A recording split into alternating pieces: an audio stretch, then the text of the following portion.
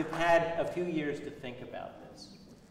What, in retrospect, what role do you think Carl Bernstein and Bob Woodward, the Washington Post, as an organization, played in the outcome of Watergate? What role did you play? You know, well, he's not the person to answer to that. Okay, you. They played a critical role. Critical role. Without, I'm not saying it would never have come out, but it sure as hell wouldn't have come out at the time it came out. It sure as hell wouldn't have gotten CBS interested. No network would have touched that story. No network would have touched that story because there were too many unknowns, and they controlled licenses, and you know, it was terra incognita and terra verboten. Stay the hell out. And so it may be, sure, and you know, who's to say no? It would have, what happened is, and you know, because of your what you've done in your Watergate exhibit, you know, as a professional historian, the importance of chronology. You know, if you've got to understand this happened before this, happened before that, and I think where there was real impact was with two subscribers of the Washington Post. The first was Judge Sirica, who was trying the Watergate burglars. And in his courtroom, they had the Watergate burglars and Howard Hunt and Gordon Liddy, the operational commanders, and the prosecutors presented the case saying, Gordon Liddy's the mastermind, no higher-ups are involved. And Judge Sirica is reading in the Washington Post quite regularly that higher-ups are involved. And I talked to him many years later about this, and he said when he saw that, he then cranked up his questioning of the burglars, and in fact, he threatened 25-year sentences if they didn't start cooperating, and they eventually, McCord broke and wrote his famous letter saying there was perjury and higher-ups were involved. But the impact on Sirica was immense. The second important subscriber to the Washington Post was Senator Sam Ervin, who called me in. Remember Sam Ervin Jr.?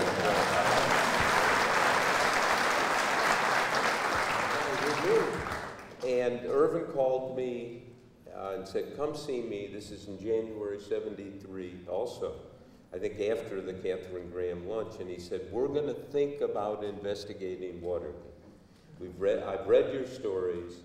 The implications are incredible. And we have an obligation as a Senate to launch an inquiry. Who are your sources? And I said, we can't name our sources even to you. And he said, I understand that. But we're going to go ahead, and I hope we can get to the bottom of the involvement of the deputy campaign manager, Jeb Magruder, and drew the line there. Of course, they launched that investigation. One of the anomalies is it was voted 77-0 by the Senate, many Republicans signing on for this investigation, and it was the gold standard of investigations. They got testimony from everyone.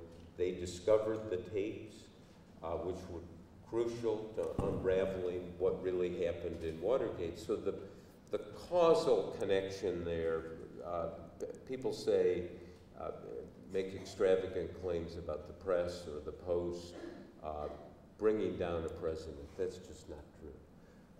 What happened is the agencies of government, the Senate, eventually the House of Representatives in an impeachment inquiry, the Justice Department realized they couldn't do this through normal channels. They had to have a special prosecutor. And their Attorney General was about to go to jail. Yes, right. Who heads the Justice Department. Yes. And there were problems, but it was the agencies of government that then launched an inquiry into this, and took the kind of testimony and got the kind of evidence and so forth that established what really happened. Before we go to questions, tell us what you remember of August 9th, 1974, the day the president resigned.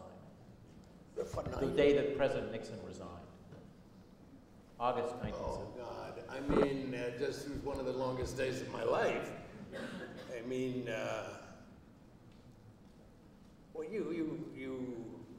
if you know what it takes to assemble a paper, you probably don't know what it takes to disassemble a paper, which we had to do that night. I mean, we didn't want some rinky-dink feature story on page 1 with all of this news, and not absolutely sure what the news was. And we were treading in a minefield there for a while. But because it wasn't clear whether he was going to resign or not. It was back and forth. And the night before, August 9th, he did go on television and announce that he was going to resign. Yeah. And mind you, we had some good sources who were close. You can say, I'm like Barry Goldwater. Well, that was our secret source. Nobody thought that Barry Goldwater would have a friend on the Washington Post. But he was my wife's mother's, should I say it, boyfriend? I mean,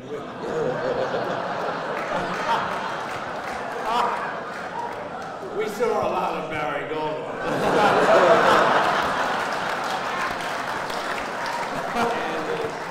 Too much information, man. As nice a man as ever drew a breath, incidentally, and was a tremendously useful source. And he was saying, I think that last week he told you, look, Nixon's going to resign, but don't say so in the Washington Post, because that will cause him to stay. we held it a day. Yeah. You know, that question, it was in the real East Room, where Nixon called together his friends and cabinet and senior staff. And it was a speech without notes. It was Nixon unscripted. And he talked about his mother and his father. And it was a very emotional, no, it was. Yeah, and, sure. you know, it's Nixon raw. But there's a moment in that speech which I think is so important to the Nixon presidency and the legacy of Nixon. And that is, at the end, near the end, he waved his hands, waved his arm kind of like, this is why I called you all here. And he said, always remember, others may hate you, but those who hate you don't win unless you hate them. And then you destroy yourself. Now think about the brilliance, no, seriously, of that statement. He identified hate as the poison that drove too much of Watergate, too much of the mentality in his White House. And to his credit, at that day, that moment, he's giving up the presidency, which he had fought all of his life for.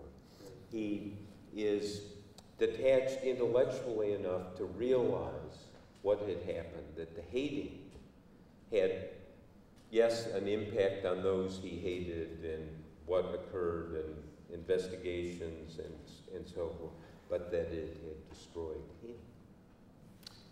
His assistant at the time, special assistant to the president, Leonard Garner, came to the same conclusion. We'd like to take questions. And Megan and Samaya will come to you. Let's go. Okay, John, thank you. Mr. Woodward, where and when did you first meet Mark Felt? In the White House, when I was in the Navy, one of the jobs Admiral Moore, who I was working for, gave me is to be a courier, take documents over to the White House. This was in my last year in the Navy of 1969, 1970, and I went outside the Situation Room, and I was supposed to deliver him to somebody by name, and so I had to wait, and there was a guy sitting next to me, and it turned out he had to wait about an hour, and as I said in one of the books, it's like we were two passengers seated next to each other on a long plane ride. And so I introduced myself, and he reluctantly introduced himself. He was number 3 in the FBI at that point, I believe. And we had a lot of time to talk, and I was trying to figure out what to do with my life, and I got his phone number and kept in touch with him. And then the accident was first in my reporting career when Arthur Bremer shot George Wallace before Watergate. Mark Feld was an assisted me on that work that I did, and then when Watergate came, he was right in the catbird seat. I'm going to take a question from the theater. How differently do you think Watergate would have played out with today's instant blog media and 24/7 news coverage? That's interesting.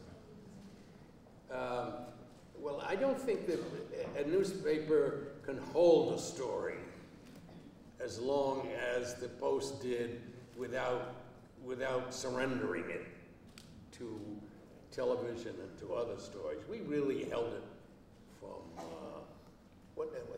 forgot the dates. The date we ran it was August. Yeah, I mean, we would run drafts of stories, and you would ask questions, and it would be days or weeks before we would run stories sometimes. You, of course, could not do that now. No, but we wanted, I mean, it was plain to see that we were dealing with something that modestly was earth-shaking, and the compulsion to be right is born into a journalist, and it's even more then. But I think we would have, if there was another paper or if the New York Times or the LA Times were on the story and writing it day after day, it would have moved a lot faster. But if you had the internet and blogs and so forth, a lot of young journalists have asked about this and said, well, you just go to the internet and find out. The point is, this information was not on the internet, even though it didn't exist. And an equivalent story now, in 2011, would not be on the internet. That you need human sources, people who were there, who are going to say, this is what it occurred, and this is what it means. So the human element is absolutely critical, and people who are journalists now who spend all day at their computer and on those screens are missing something. Well, in a related question, with newspapers becoming obsolete, I didn't write this today, what advice would you give a high school student thinking of pursuing a career in journalism? I don't know. I've been asked that. I've had 2 children who became journalists, and I said, go get a job on a small paper and learn how to write, especially learn how to write a declarative sentence so that people can understand you and you can make it clear. And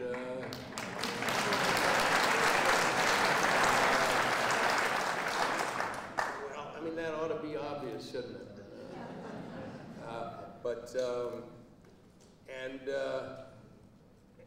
Work hard is just so essential. I mean, really hard. I think Woodward never stops working. I don't think there was a period when I went to the office every day for a year and a half. Sundays, the whole 9 yards, just as hard as I could go. And this is when I was made assistant managing editor post, and I just had to, be sure I knew not only what was happening, but who's the cast of characters, and who did you have to work with? I generally say to reporters, first of all, it's the best job in the world. If somebody came from Mars and spent a year on this planet, went back and was asked, who are the people who have the best jobs in America? They'd say the journalists. Why? Because you get to make momentary entries into people's lives when they're interesting, and then you get out when they cease to be interesting. And all the lawyers and all the doctors, you have doctors who may spend days seeing only routine cases. The routine, Bradlee hated the routine. That's boring. Find out something that we don't know, something that's interesting. So you're always on. You go into the newsroom in the morning, and there's that electricity still of what's hidden, what don't we know, why did somebody say this or do that? Figure it out. Who's lying? Who's lying? Exactly. A lot of people do not tell the truth. Okay. Let's take a question from this side of the. Yes, you right there. Hello. You had a question? Well, this is kind of along the same vein of newspapers and journalism. Do you think a story of the magnitude that you had would be possible in today's newsrooms? Sure, it would be possible in today's newsroom. And again, what's the question? Would it be possible in today's newsroom to do a story like this? I think absolutely. And Ben doesn't care for this point, but I'm going to make it anyway. One of the sayings at the Post was, all good work is done in defiance of management.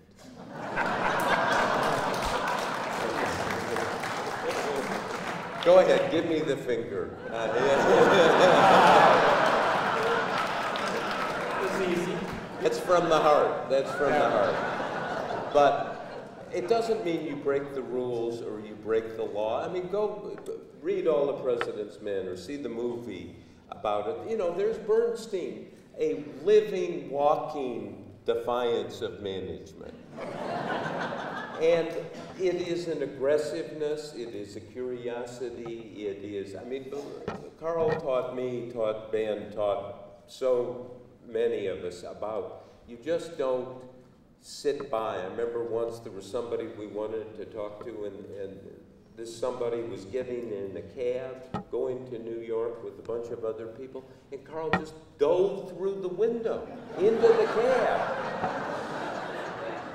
And called me later and said, I'm at the airport, I don't have any money, but I have to go to New York with these people. And, you know, it's not a defiance, it is, and, you know, you're the master of this. You give people a lot of strength.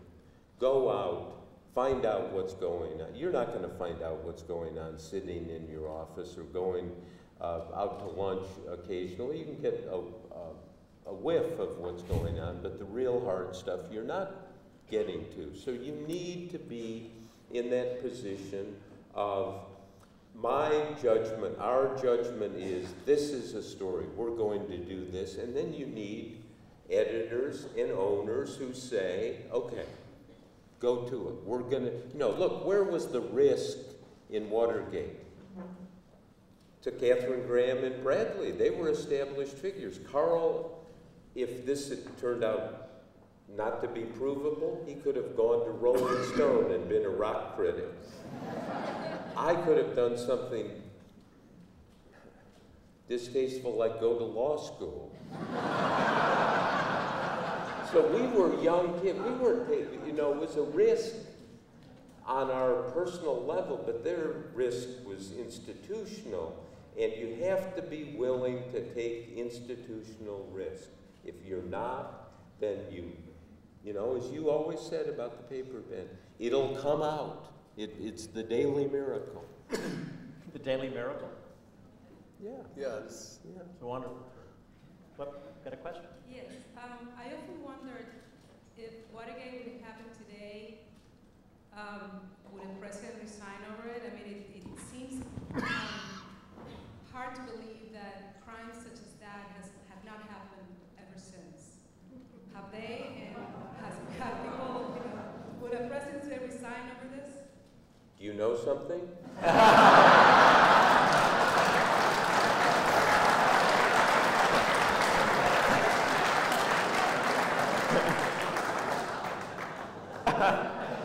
I'm sure you do. You never know.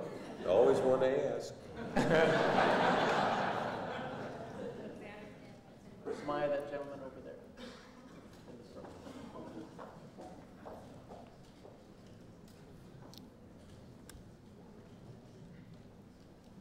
If the Pentagon Papers case were to come before the Supreme Court today, how do you think the court would rule? Well, all of the Scalias and originalists and the believers in what they call stare decisis, because it's already been decided, would, I hope, say it's already been decided and let the Pentagon Papers ruling stand. That's a vital ruling to the democracy in this country. I really think that the biggest problem we have in this country is secret government. And if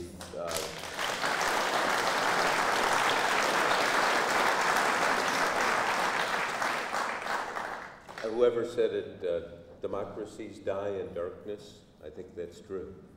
And if you have a group of people who get the power and say, you know, we now have the ball and we can use the government to our political will, and no one's watching, there's no accountability system, we're in trouble. Well, one of the outcomes of Watergate that you all can benefit from in this library is access to information about your government. And that's one of the legacies. And it should strengthen and gladden the heart of citizens that they know they can get information about their government that perhaps their government would rather them not have.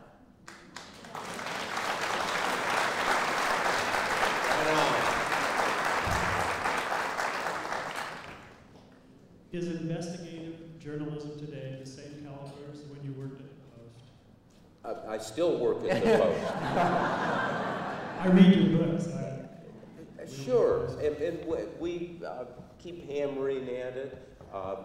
I do spend most of my time doing books. The last book, Obama's Wars, about what there are tens of thousands of words from top secret meetings and discussions in the Oval Office and private decision moments for the president in that book. And it's not something somebody handed out to me. It's the process of going around.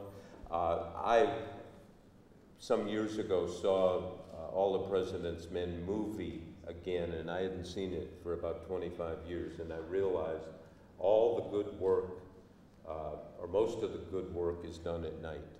You get the truth at night and lies during the day, more often.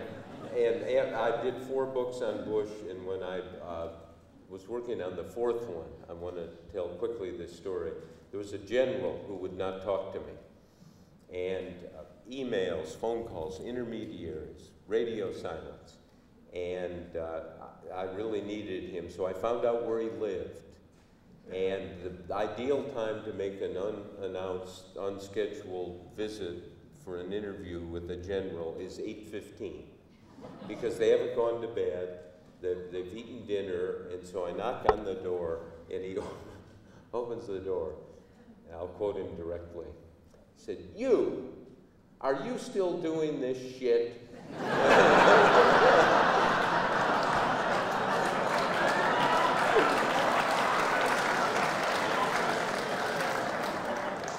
And now this is, I wanted to kind of say, well, I don't really like your characterization of my work, but I just was silent. And he looked at me and literally just kind of come on in. And I left 3 hours later with the answers to the questions from somebody who supposedly would never talk. There are some journalism students here. But let me just say something about investigative reporting. All reporting is investigative. The second question you ask, you're investigating. Somebody gives you an answer, and if that doesn't satisfy, you dig deeper, dig deeper. So I think we all ought to understand, and government servants should learn to expect that all reporting is going to turn investigative along the line, and it's not the scariest word in the English language. I mean, in your general conversation, if you're trying to get your child to tell you what the hell he or she's been doing, you're really investigating the first version of it.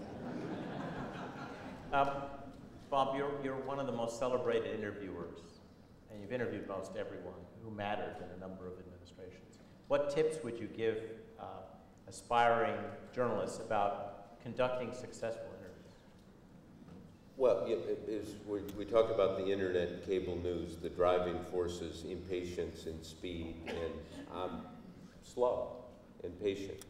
And I think the key to interviewing people is do your homework, don't just Google them.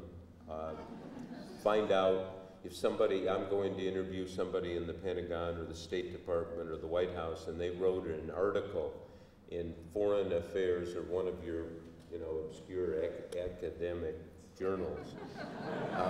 Thank you. I'll get it and read the damn thing. It's always hard. And then ask them about it. Ask them about it in the interview, and they'll think, well, I thought only my mother read that. Now, it's not a ruse. You have to, I think the key description is you have to take people as seriously as they take themselves. And people in these jobs take themselves very serious. In fact, I think most people take themselves seriously.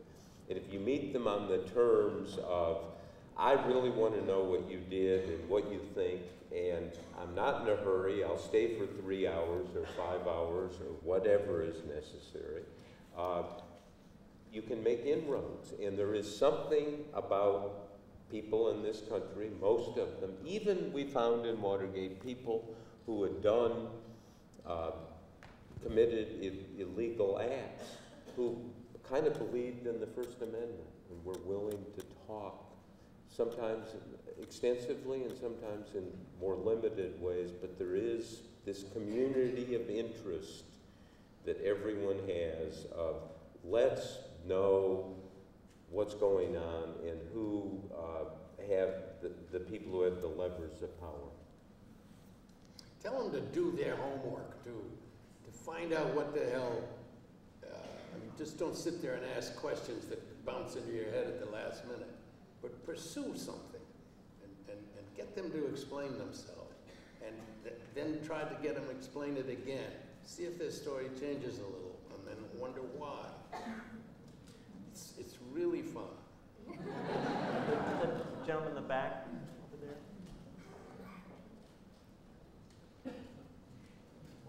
Thank you for coming today, gentlemen. With nearly 40 years of perspective, how do you view the President Nixon pardon or President Ford's pardon of Mr. Nixon? And as a historian, I see a lot of political figures as gray rather than black and white. What achievements of the Nixon presidency still resonate today? Oh, God. I hate to answer that question because I don't really know. I think what was right in the thing probably was to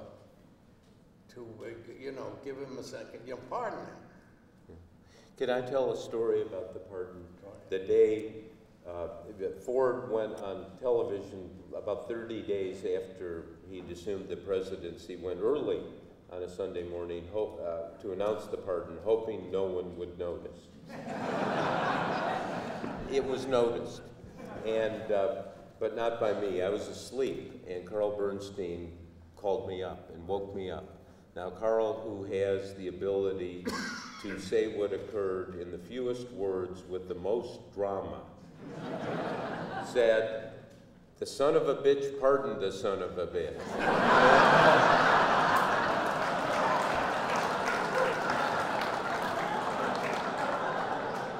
I'm just quoting. And quite honestly, I thought, and Carl thought, and I think, and I know Ben thought for a long time, that there's something dirty about the pardon, evidence and an aroma of a deal. There was a question of justice. Why does Nixon get off, and why do 40 people go to jail and really dozens more have their lives wrecked? And 25 years later, I decided to take the Bradlee method and neutral inquiry. What happened? And I did this book called Shadow about the legacy of Watergate in the presidencies Ford through Clinton at the time. And I called Gerald Ford up and asked to talk to him about the pardon, figuring, that he'd say, "I'm sorry, I've got a golf tournament." But he said, "No, come on." He was in New York that day. And so I interviewed him for hours there. Then in Colorado, where he had a home, for hours. In Rancho Mirage in California here, where his primary residence was.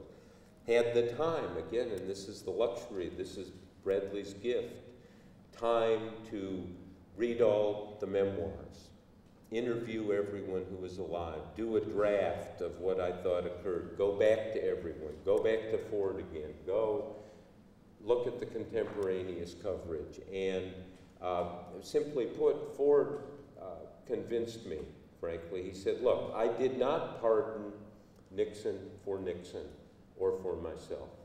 I pardoned Nixon for the country. We had to move beyond Watergate.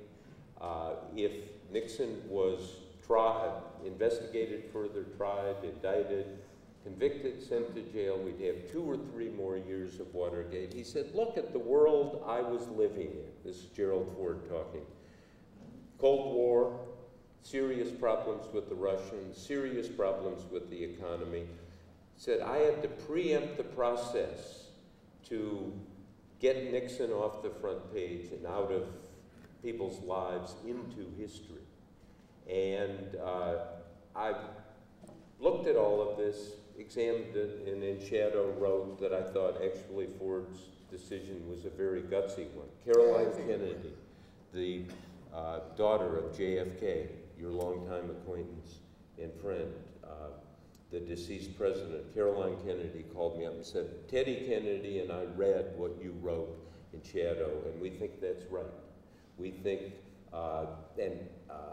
we're going to give Gerald Ford the Profiles in Courage Award." So there at the Kennedy Library, months later, is Teddy Kennedy, who at the time of the pardon in September 1974 had called it almost a criminal act, saying something human beings, politicians hate to say, "I was wrong." This was an act of courage in the tradition of a leader going against the grain and realizing what is in the larger national interest and the high purpose of the office of the president to serve the people and not himself and not the former President Nixon. And I remember seeing that, and it's so sobering for somebody in my business to think something is this way, and then you subject it to neutral scrutiny, and it's totally the opposite. Yes.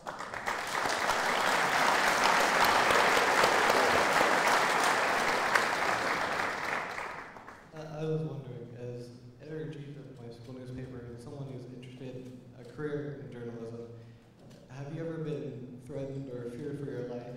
And if so, how has it affected you in why you were doing journalistic activities? I can't. No, have you ever feared for your life? Crossing streets. No, I no. I was I'll give you a terribly personal. The first time I was on a destroyer and attacked by a bunch of Japanese planes, I was scared to death. And when I didn't embarrass myself,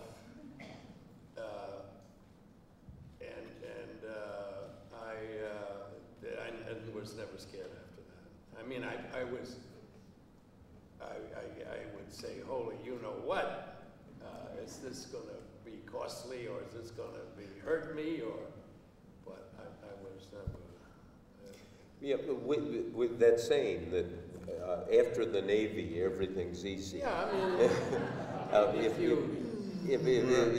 it's quite true. Some of that stuff is quite true. But happily, I mean, we told about how Mark Felt kind of warned lives could be in danger. I think it was more my paranoia. But no one did try to kill reporters. They do abroad all of the time, and we should thank. What is it, 40 or 50 a year? Yeah. Mostly in South Asia now. Yeah. In Africa. But. It is a giant problem, and it is thank God not here.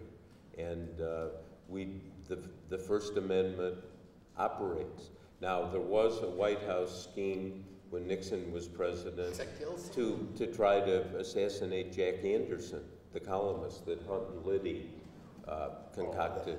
Yeah. That was in Colson's crowd? Yeah, well, that was Hunt and Liddy, and you know, we ran the story. Yeah, I know, but even Nixon wouldn't have let that happen. Yeah. We have a question. Yeah. Yes. They couldn't figure out how to do it. How did Watergate change each of you personally? Well, it brought me to this room where I would never have had the pleasure of being. You know, it put us in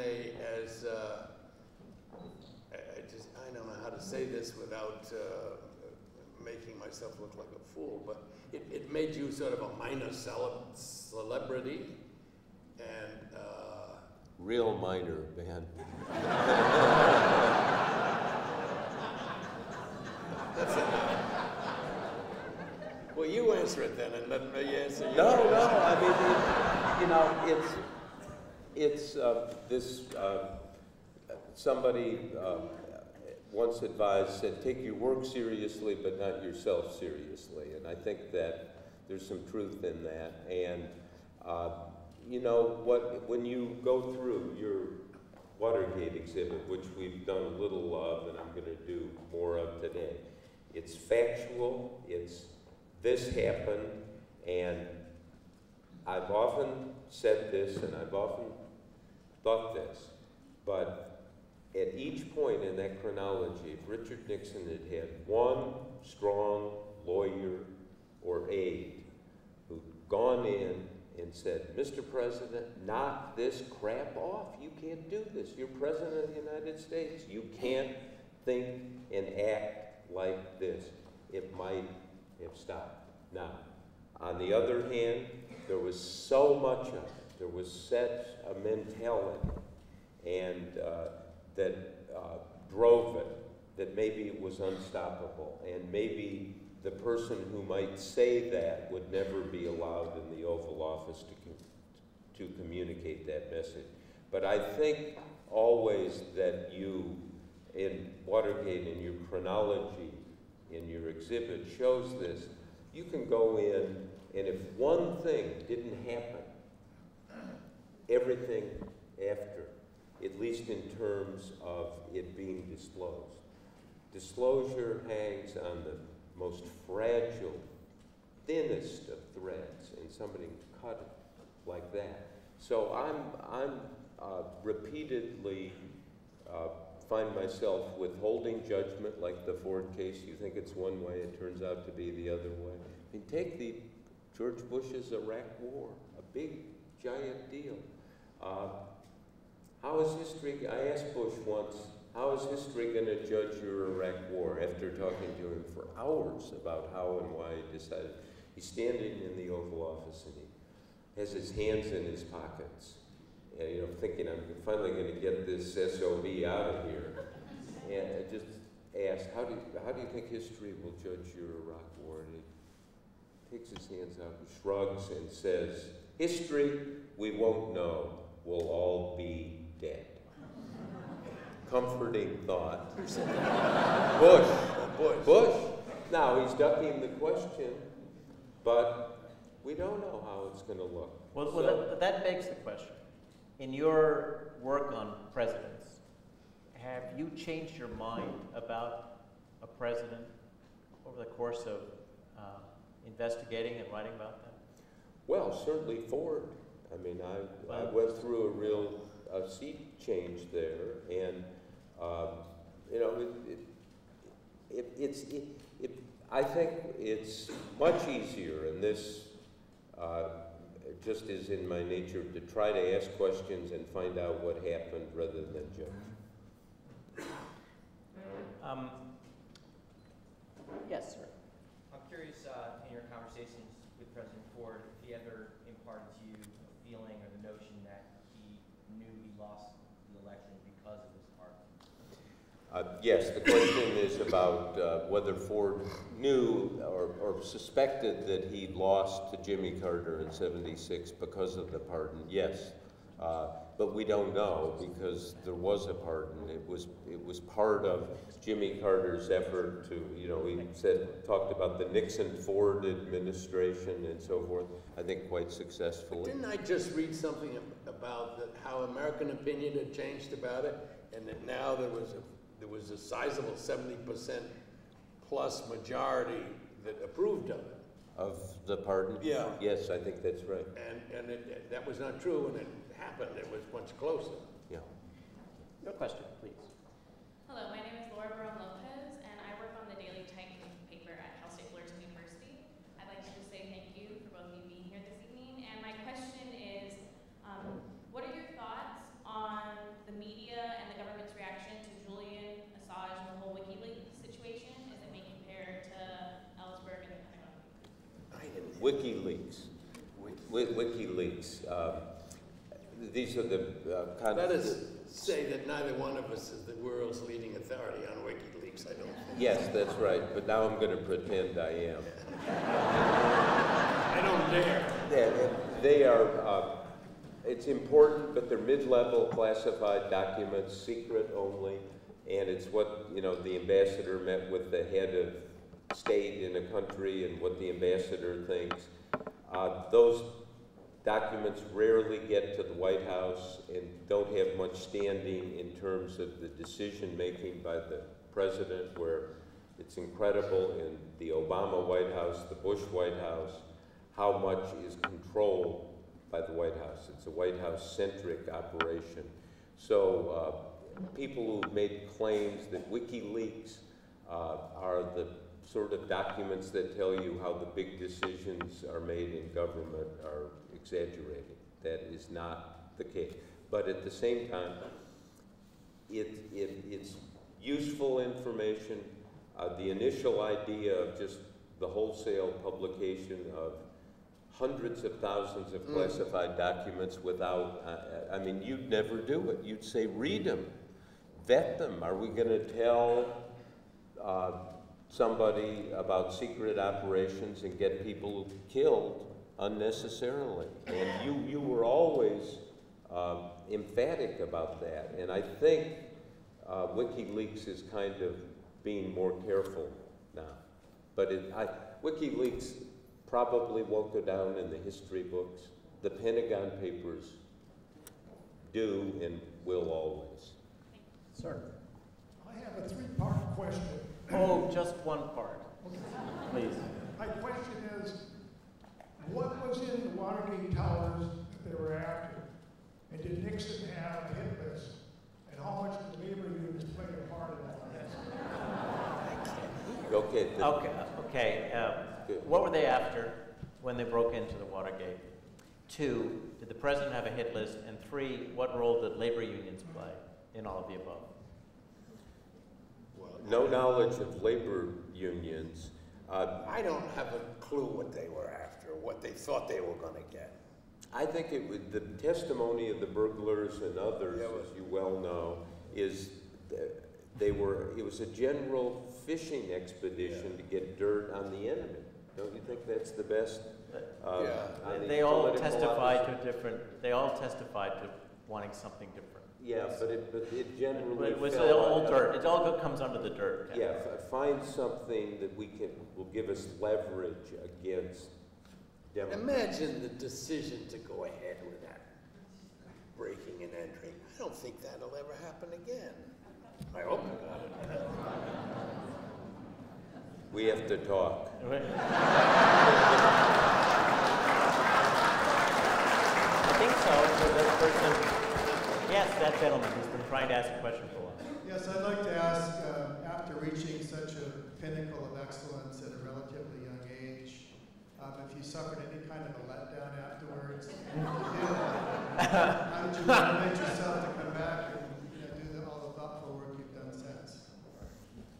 You know, that's an interesting. Did I ever, suffer a letdown after Watergate and so forth? Let me tell you the story about how Howard Simons, who was Ben's deputy. This was after Nixon resigned. It was about lunchtime one day in the newsroom, and all these, Ben's office and Howard Simons' office had these big glass panes, so everyone, was that transparency? Of course. Yeah, so people could see who was meeting with the bosses. And Howard Simons just came to his class window, come on, come on. So I came in, and he had an obit page open from the New York Times, and he said, see that, that's you. And I said, and I looked at it, and it said, John Jones, 72, died, won Pulitzer Prize in 1941.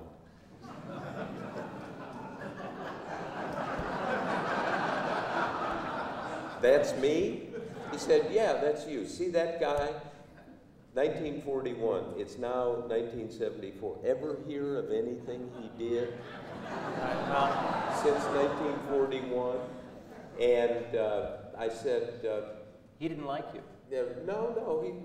But then he said, I think you like this business, and now get your ass out of here and get back to work. I got to tell one story about Woodward. Go ahead. Which tells you something about him, it just tells him something about him. There was a time when I had both the head of the CIA and the head of the FBI in my office at the same time. And Woodward could not stand it. Had not heard about it, didn't know what the conversation was. So it was not important, but it's so important that I've forgotten it. But anyway, one of my favorite sights in life is to remember Woodward walk. I have a total glass window on the newsroom.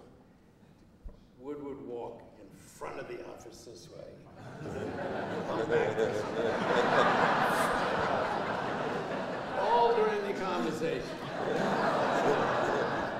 I don't know how many of you remember Robert Penn Warren, but I witnessed this. He wrote, All the King's Men and some wonderful poetry afterwards. And I was at an event where he was being interviewed, and this very smart professor named Harold Bloom, who was a great Elizabethan scholar, turned to him and said, Penn Warren, I was convinced that you had reached enjambment 15 years ago and could not write again.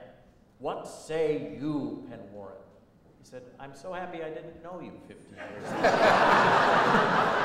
And I think that's sort of the response to people that, oh, you did so well at a young age, and so sad that it's all over with now. And there were 11 bestsellers after that for you, and you still write them. Another question, right over there. What was your reception of David Frost's interviews of Richard Nixon? Remember the Frost interviews of Nixon? Yeah. Yeah, I remember he. They were pretty good, as I remember them. Yeah, they were. At one point, Frost asks Nixon about Carl and myself, and Nixon says, "Oh, yeah, they work for the Washington Post, and that's a liberal newspaper, and you know, politics in Washington, that's the way it is," and then he said, "What they write is trash, and they are trash." So I was sufficiently disturbed to call my mother. That's what you do in moments like that.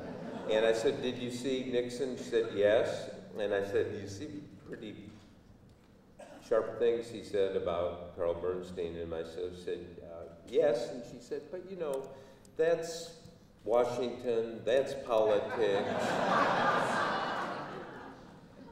And one of the things, and Nixon had said, was that we worked for the Washington Post, a liberal newspaper. I'm sorry, I left that out. And so she said, "It's Washington, it's politics.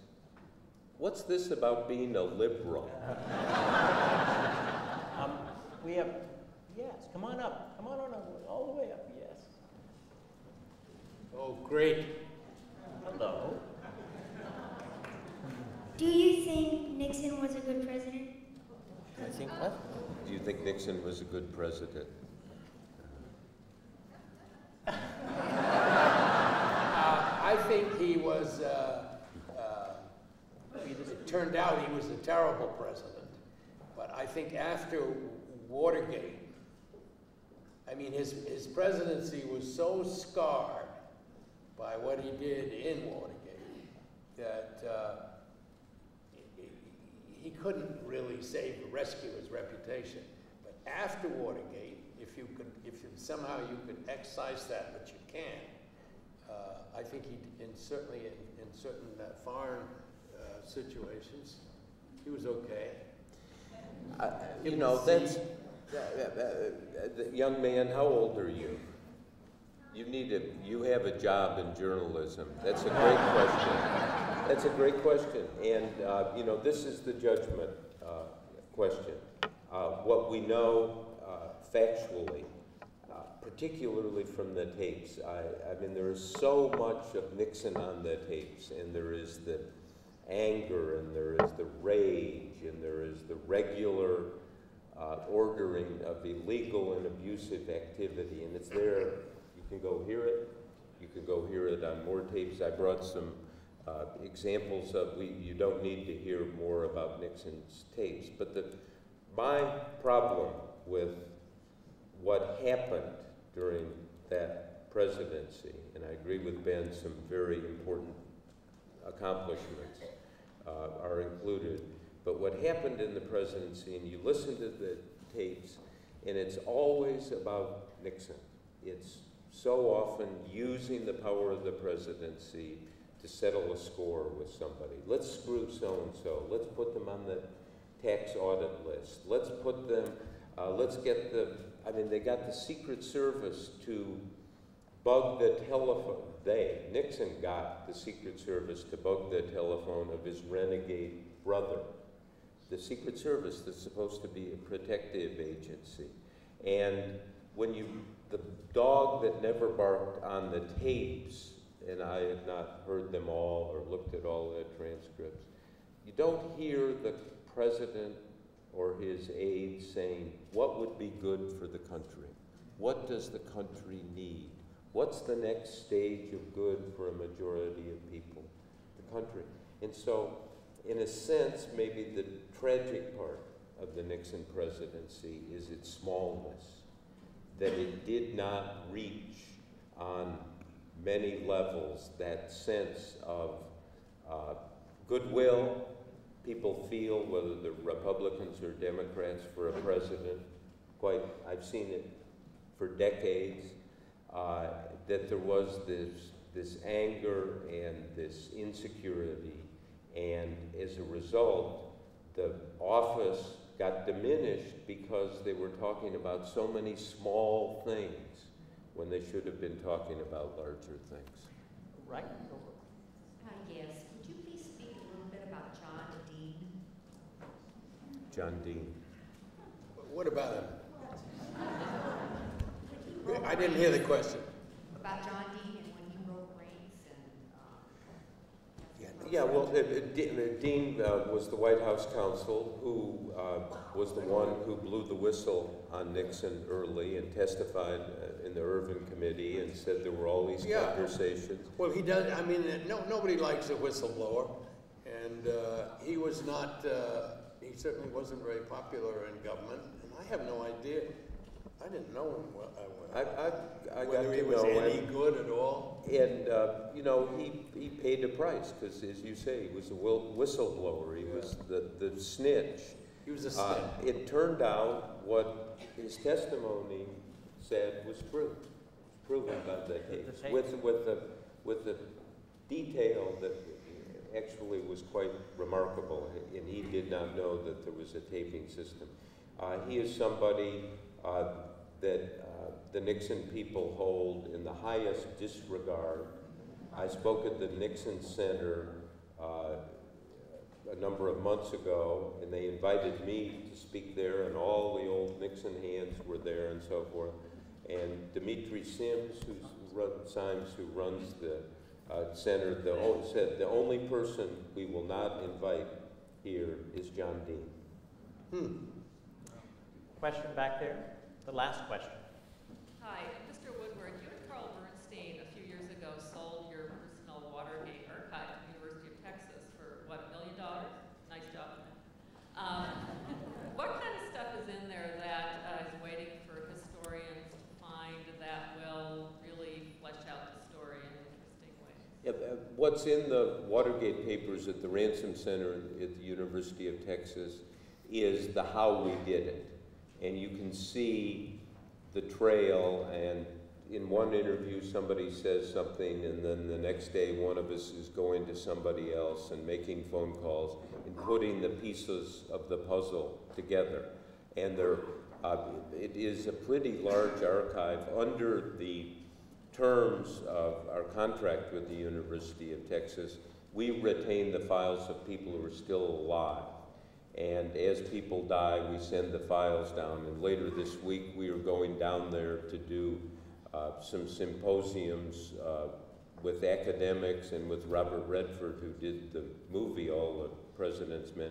We're taking a bunch of files of people who passed away. And there's one in particular, I can't say until later the week. People are going to be really surprised to the extent this person helped us on the second book we did, on the final days. And it will show how people at the very top of the Nixon administration felt disappointed, felt a sense of inevitability that because of what went on, he was going to have to leave office. And some people felt this sense of inevitability very early. Late 72, early 73, you know, more than a year and a half before the resignation. So it's a kind of how-to rather than what happened. And then you see people's real language and exactly how we undertook our inquiry. Ben, any concluding thoughts? Stories, things you wanted to I'm not good at it. I don't write editorials. So, no, I'll tell you, I'm very impressed by that you're all still interested in this. That's a long time ago. I don't think there's another historical, how long ago is it? 40 years yet? Almost 40 yeah. years. Almost 40 years. Next year will be 40 years. And you show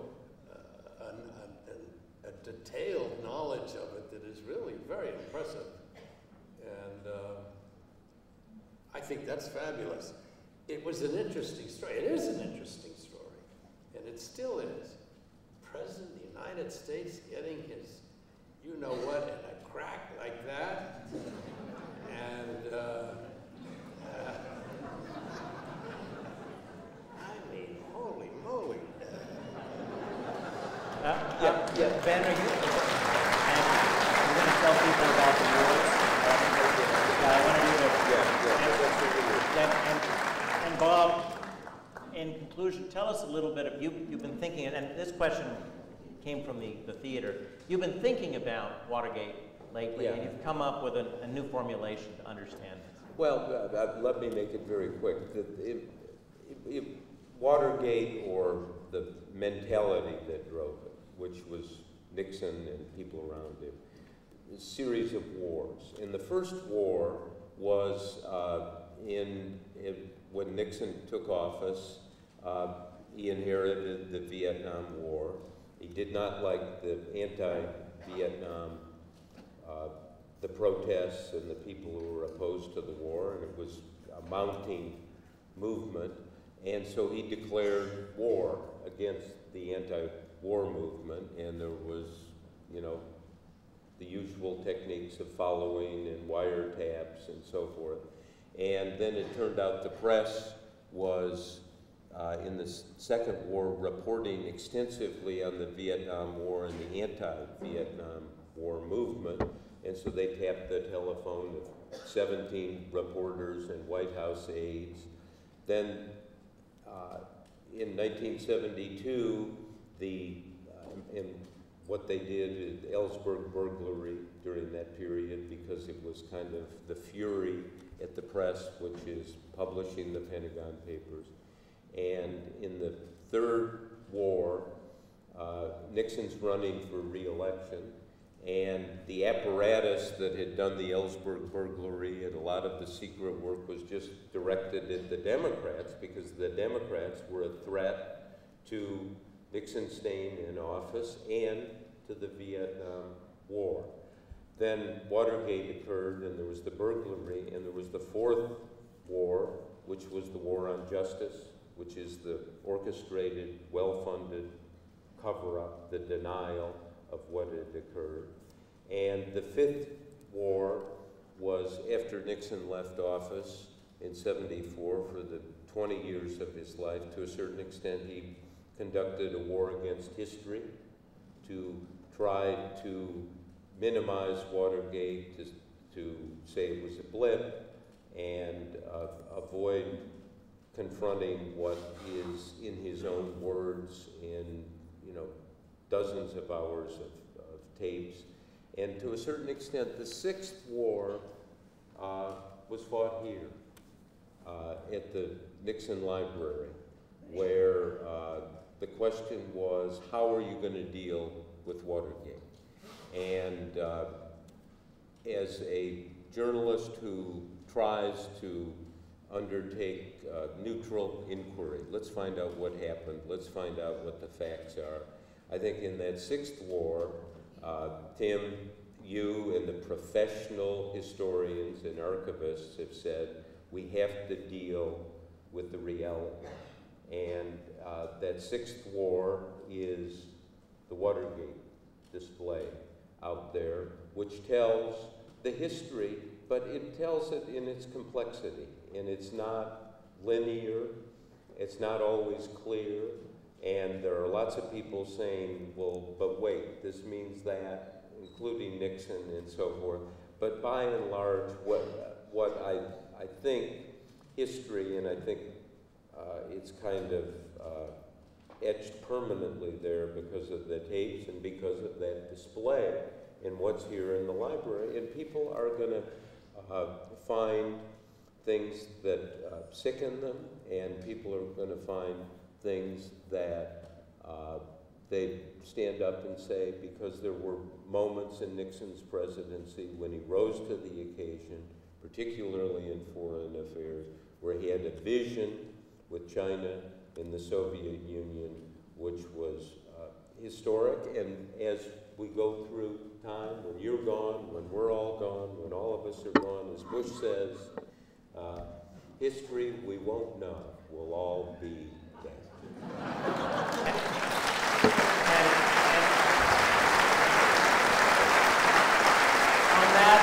happy note, let me thank Ken Bradlee and Bob Woodward, who are very much alive. Thank you. You're welcome. Thank you, too, for coming tonight. Thank you very much. Have a safe trip home, and please sign up for our mailing list and come back to the Nixon Library and visit us again. Thank you for coming tonight, and thank you both. Thank you so much.